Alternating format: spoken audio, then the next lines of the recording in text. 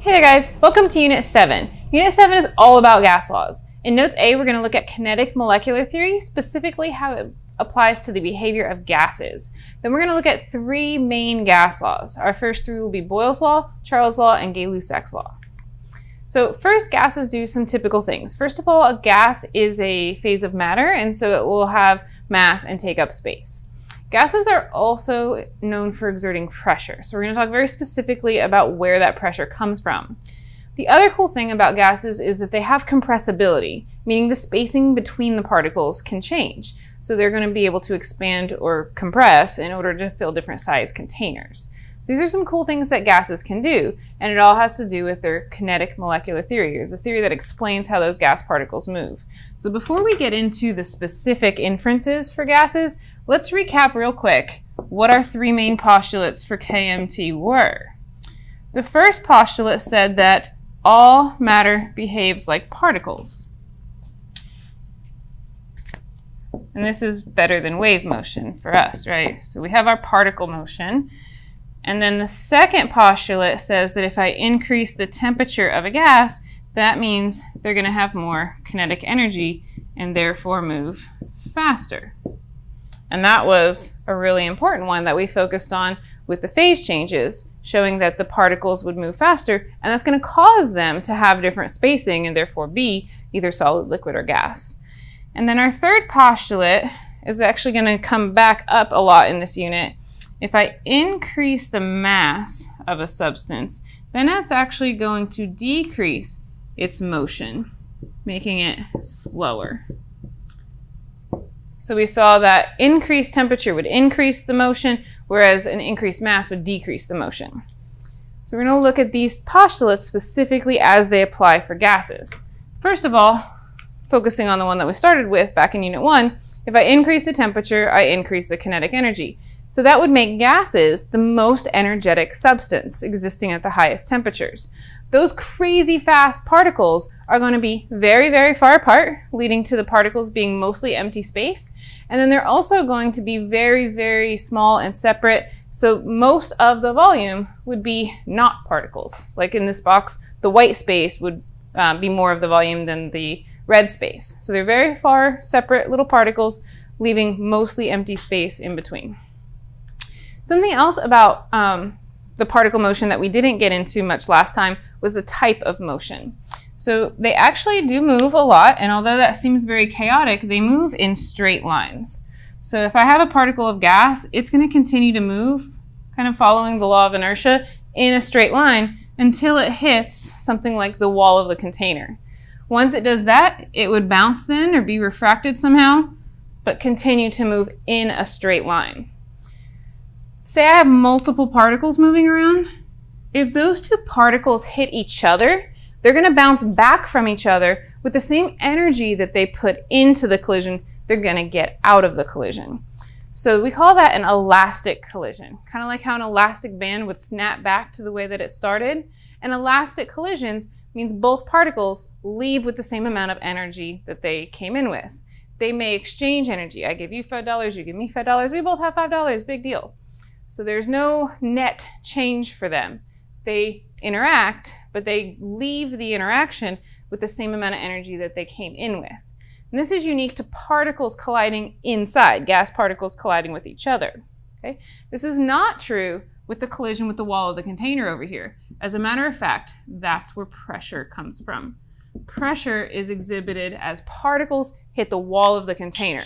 The wall of the container is stationary. And so the energy transfer would be from something with energy to something that's stationary. And so you're going to get a difference. You're going to get something called pressure, only with the walls of the container, not from the collisions within the particles.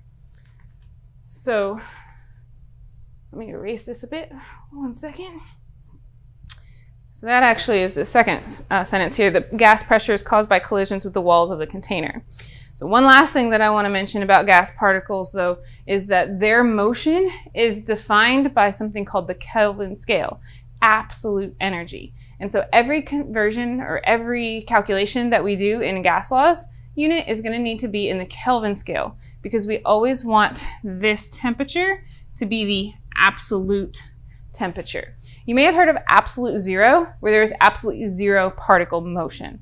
That's the scale we want to be on here, so we're always going to want to convert to the Kelvin scale. So that should give you our inferences from kinetic molecular theory as they apply specifically to gases. All right, let's talk a little bit about the types of problems we're going to work here so we can go over some of the basic variables that we're going to use. Yes, they're going to be a lot of word problems. These are more of an algebraic type of word problem. So first thing I want to talk about is the difference between a variable and a unit. Let's talk about a formula we've used already. Density equals mass over volume. So we should be pretty familiar with mass. We've been using it in our conversions, right? What's the unit for mass? It's not m, it's grams. So we could say the mass of something is 34 grams. So then we would be plugging in 34 grams for the letter m in the formula. So you want to make sure that you're not confusing variables and units here. We're going to have some very complicated units. So you want to make sure the units are what's coming after the number that are part of the measurement, whereas the variable is what the formula is giving you, where to plug things in.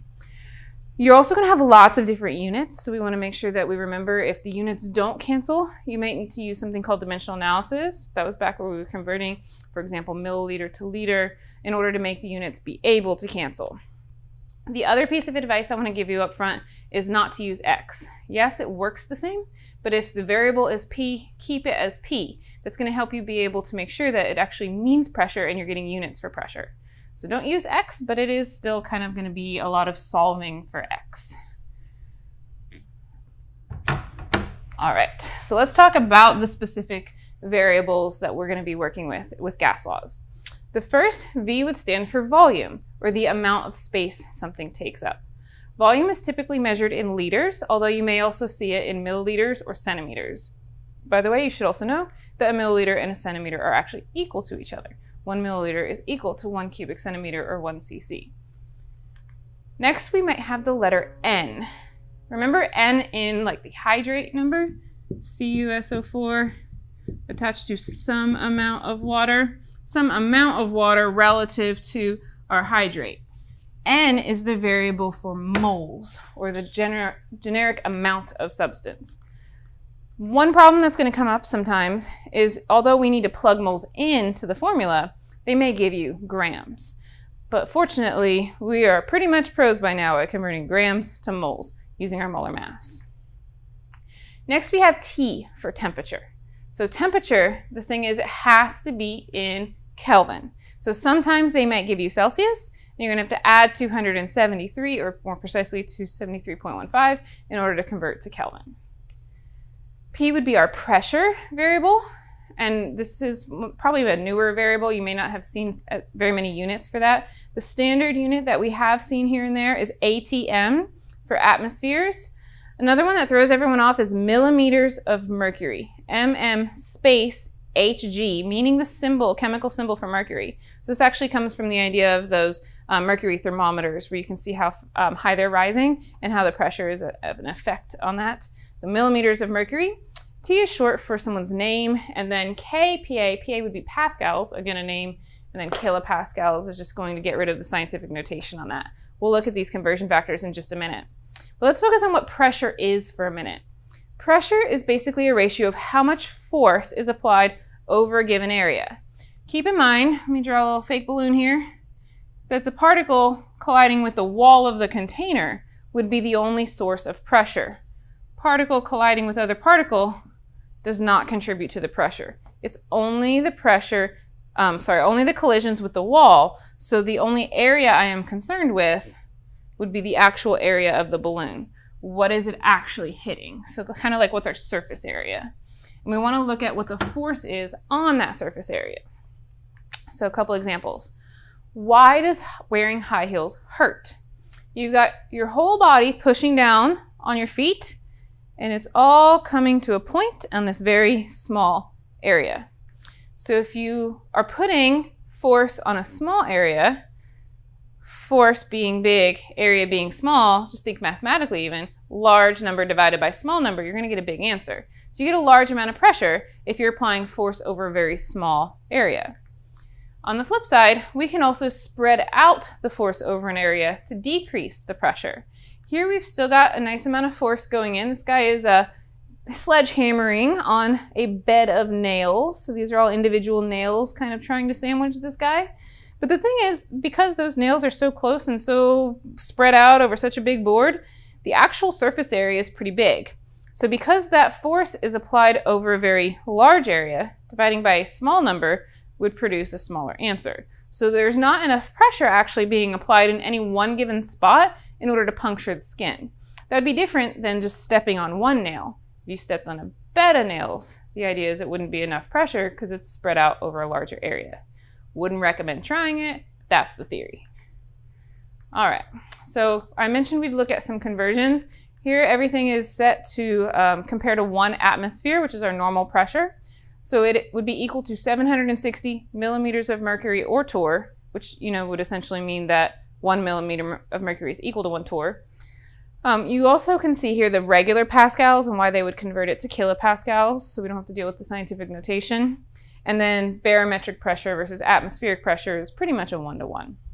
So these are some different conversion factors you can use if you don't have units that match up in a problem. Last thing I want to mention about some different variables is remember our good friend STP? When we had 22.4 liters was equal to 1 mole at STP. STP was always set at 273 Kelvin or 0 degrees Celsius and 1 atm. This also can be called normal pressure. There's no such thing as normal temperature, but normal pressure is 1 atm, standard pressure is 1 atm, and standard temperature is 273 Kelvin in gas laws. There is a different value for thermodynamics, but for our gas laws, we have standard temperature and pressure being 273 Kelvin and 1 atm. The catch with the word problems is sometimes they will not actually tell you these numbers. They will simply say, we are at STP or at standard pressure. They will say either the words or the letters, and you have to know those things mean these numbers, and then be able to use these numbers to plug into formulas. So keep an eye out. Don't let it throw you off. If it seems like you don't have enough numbers, look for the STP and see, can I add in these known numbers? All right, so that kind of wraps up all of our different theories behind gas laws and the different variables to watch out for. All right, so let's dig into Boyle's law. So Boyle's law is the relationship between pressure and volume. These two things are related in an inverse way. What that means is if you increase the pressure, you would decrease the volume. And on the flip side, if you decrease the pressure, you would increase the volume. Whatever one does, the other does the opposite. So if I applied pressure to this balloon, the balloon should be trying to get into a smaller volume. Because it's sealed, it tends to pop. That's Boyle's law in action there. The increased pressure is trying to create a smaller volume. So the idea here is that there's an inverse relationship as long as the temperature and the amount of gas, or the number of moles, are constant. So we can establish a relationship between two variables at a time during our first 3 gas laws.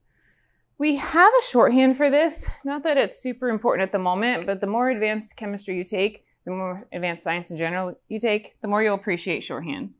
So this just means proportional to. So volume is proportional to pressure is not really true because we can see that they're inversely related. So we would say it's proportional to the inverse. And if you put something in the denominator, it's the inverse, like inverse seconds. So volume is proportional to the inverse of pressure is how this would read. This gives us a slightly different formula than your typical proportion. We would read this as P1 V1 equals P2 V2, or V1 P1 equals V2 P2, either way. So when we solve word problems, the idea here is that we're going to be given 3 of these variables and solve for the fourth. I tend to think of this as initial and final. What are my initial pressure and volumes? And then I make a change, and then what does it change to in the end? So let's look at one of those word problems. The first thing I like to do to a word problem is to isolate the variables. Word problems tend to intimidate people, so I try to make them not word problems to start with before I start trying to undertake the algebra. So let's look at this one. A sample of gas occupies 12 liters under a pressure of 1.2 atm. What would the volume be? So whenever you come across what, it's an indicator of what the unknown variable is. And then what about if the pressure were increased to 3.6 atm? So what I've got underlined right now are my variables. I just need to identify which one's which. So the first number was the 12 liters. The units can help indicate what the variable should be. So liters would indicate volume. Next I have 1.2 atm. And atmospheres was a unit for our pressure. What indicates the unknown, so the volume is going to be a big old question mark. And then we've got 3.6 atm, and again, atm measures pressure. So notice that we have some repetitious variables here. We want to make sure that we isolate which ones go together, which ones are the initial ones, which one are the final ones. So it says we've got the 12 liters under the pressure of 1.2 atm. So those two go together, and my unknown is at the 3.6 atm. So those two go together. So you can use subscripts to do your pairing. So these are my two sets. Initially, I have this volume and pressure, and then later, the volume would be what if I adjusted the pressure. The first thing I would do to solve is write down the formula. You're gonna have to choose your formula and show that you're using the right one. This is actually a really big deal in like your AP tests. They wanna make sure that you're using the correct formula. So just to make sure the grader is giving you the points that you wanna write it down. Before I start plugging things in, I want to check my units because I know that I'd have to have the same unit for them to cancel out. So if these were not matching, I would want to change one of them. Say if this were in millimeters of mercury and this were in atm. It doesn't matter which one you change, but you need them to match. Liters then, of course, would then give me liters for my unknown, which unless it specifies otherwise is fine. Now let's start plugging things in. So P1 is going to be 1.2 atm. And yes, it's very important that you plug your numbers in with those units. V1 is 12 liters. P2 is the 3.6 atm. And then V2 is my unknown. Notice how I didn't use X. I'm using V2. We want to stop using X and start using the actual variable that we're trying to solve for, in this case, the second volume. We're still going to treat it like X though. So how am I going to isolate my variable? I'm going to divide both sides by 3.6 atm.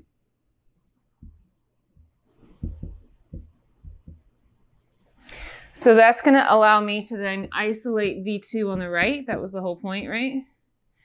And now I can reduce this part. The first thing I would do is look at my units. I have an atm on top and an atm on the bottom, and those will cancel out, leaving me with liters. Before I even bother touching the calculator, I want to make sure that the units actually make sense for the variable that I'm solving for. Does liters measure volume? Yes. So that's a good indication that I have this set up correctly. So now I can go ahead and solve the math. What is 1.2 times 12 divided by 3.6? And that will actually give me my answer for volume on this one. So that would be 4 liters. Why the 4.0? Why not just 4 liters? Well, when we're multiplying and dividing, which is going to be what we're doing in our gas laws, at least for most of them, we're going to be going by the least number of significant figures. All of these have 2 significant figures, and so I want to make sure my answer has 2 significant figures, so we've got the 4.0. All right, let's look at our next gas law. For Charles's law, we're going to look at the relationship between temperature and volume. So Mr. Peep over here goes in the microwave, and so his particles start to vibrate more quickly, so they have more kinetic energy. And if you remember, that's your definition for temperature, so that the particles have a higher average kinetic energy. So as those particles are moving faster, the volume would then get bigger. So Mr. Peep expands and eventually explodes. So the gas inside the marshmallow is getting bigger, taking up more space.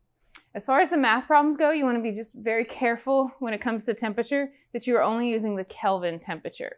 The Kelvin scale is specifically designed to measure the particle motion, and that's what we're really trying to capture here when we're looking at the particles of gases.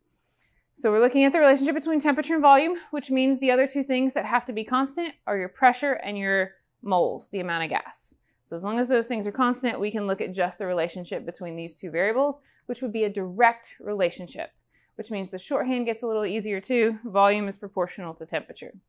And even better, the math is going to look just like a normal proportion, where you have similar variables on top and bottom.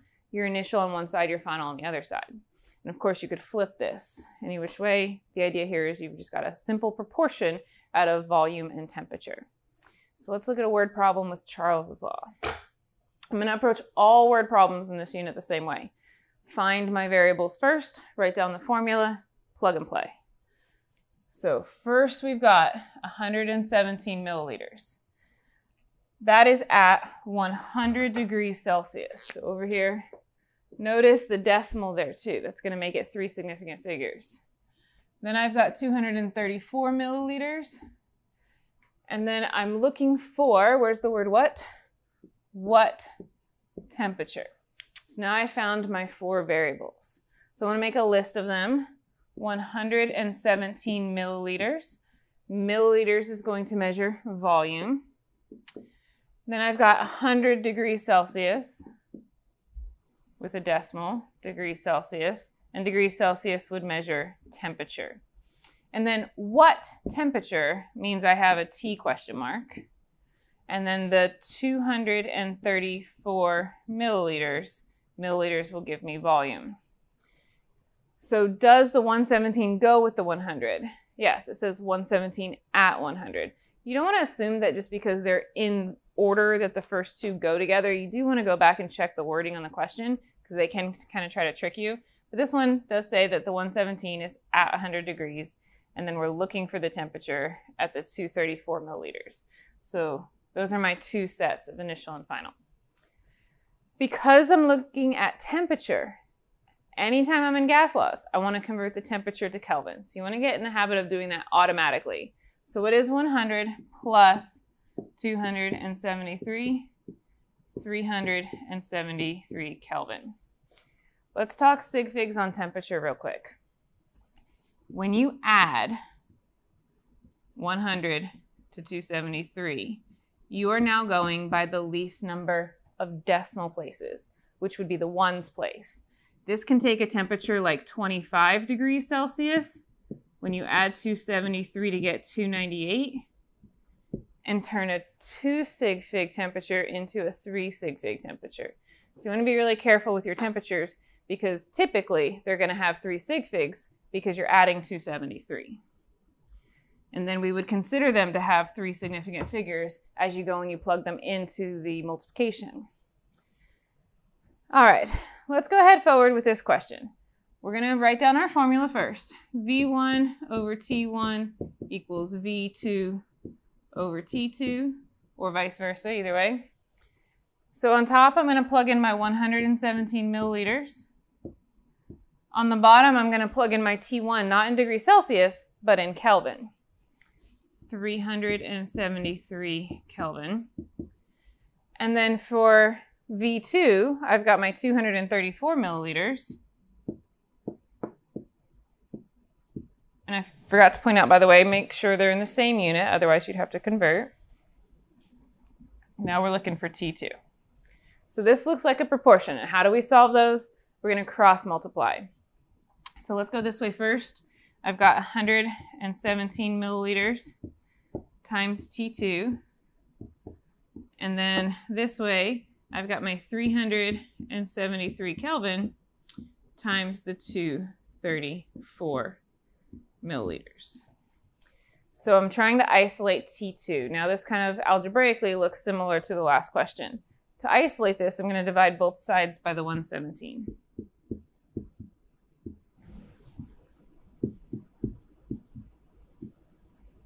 So that, of course, will isolate T2 on the left. And now let's look at units first on this side. My Kelvin doesn't have anything to cancel with, but my milliliters does.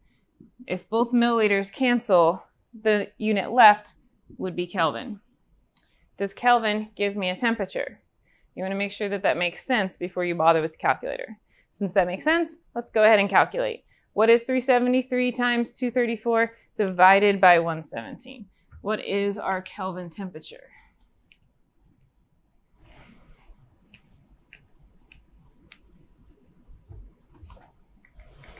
So we should get 746 Kelvin. This question happened to ask, go ahead and express it in Kelvin. If they are kind of tricky up here and they ask for degrees Celsius, You still have to work the problem in Kelvin. And then once you got to this point, you could simply subtract 273 to get the answer in degrees Celsius. But you will get the wrong answer, particularly if it's a negative degrees Celsius here, if you work the problem in Celsius. All right, on to our very last gas law, Gay-Lussac's law. So our last two variables to talk about are pressure and temperature. So you may be familiar with a hot air balloon. At the base of the hot air balloon, there is a little flame there, and that's how the hot air balloon is able to kind of stay in the air. So how does that work? Well, the flame is increasing the temperature of the gas. It is heating up those gas particles, and according to the second postulate of kinetic molecular theory, that means that those particles will then move faster. So those faster particles are going to be hitting the walls of the container, or the balloon sides, much more often, and that will then create more pressure. So as I increase the temperature, I'm going to increase the pressure. This direct relationship, you just got to be careful to show in Kelvin mathematically, because Kelvin is what defines your absolute particle motion. When you're looking at this relationship alone, you want to make sure that volume and the number of moles are constant. This direct relationship can also be shown with shorthand. Pressure is proportional to temperature, and then the math is also going to be just your typical proportion, where you have like variables on top versus bottom, and initial versus final on either side. So Gay-Lussac's law, direct proportion between pressure and temperature. Let's look at one last word problem here. So I'm going to approach this word problem the same as before, where I go through each variable and isolate it. So I see a number here, 20-liter cylinder, contains 6 atmospheres at 27 degrees Celsius. I see the word what, so I can find out that pressure is my unknown. And then the next number I come to is that we're heating the gas to 77 degrees Celsius. So focusing on the numbers and the units. So if I make my list, the very first number I could write down would be this 20 liters. And liters would measure volume. The next number that I come to is the 6 atmospheres, and atmospheres measures pressure. Then I see at the end there the 27 degrees Celsius, and degrees Celsius measures temperature. Now I'm at my unknown, so my pressure is the big question mark here. And then the last number to put down is the temperature of 77 degrees Celsius.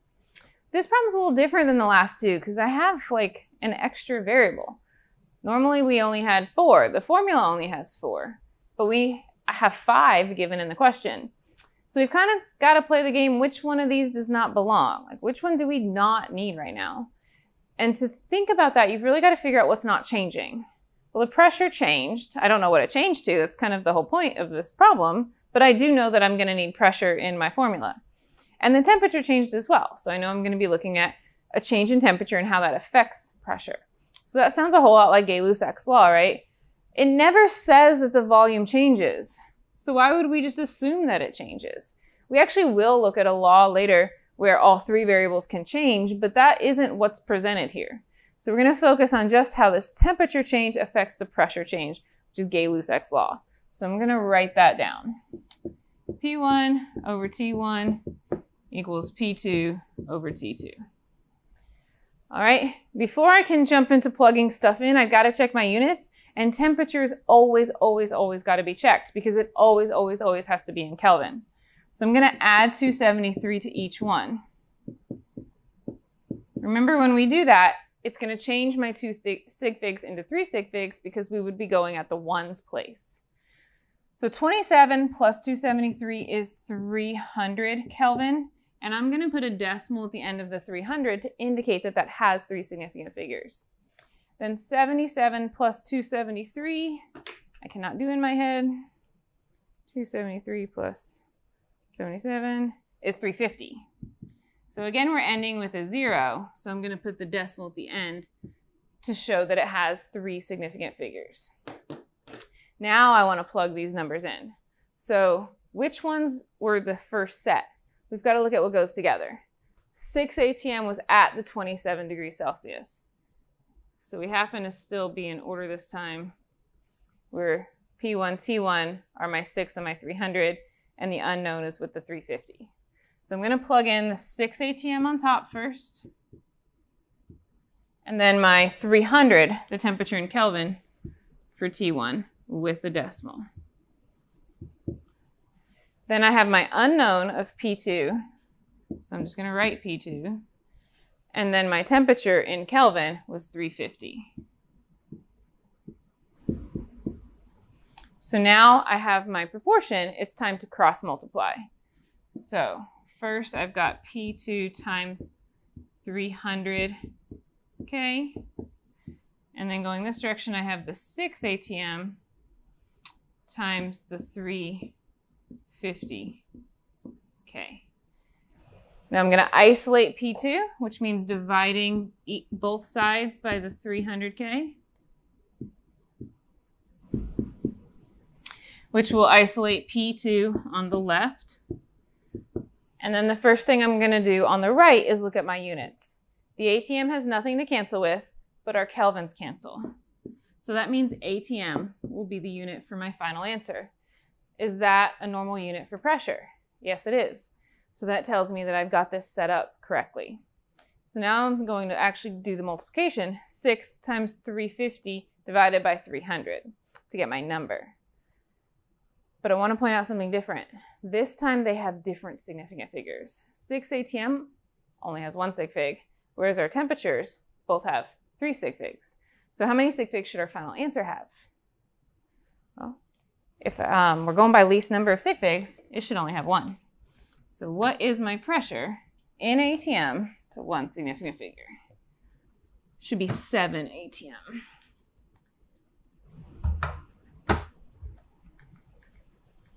There we go. Final pressure, 7 atmospheres. Being careful about significant figures and unit conversions. All right, guys, that's your first taste of gas laws, the main 3, looking at only 2 variables changing at a time. In Unit 7, Notes B, we're going to look at some more gas laws where we look at equations where more than 1 variable can change at a time. See you there.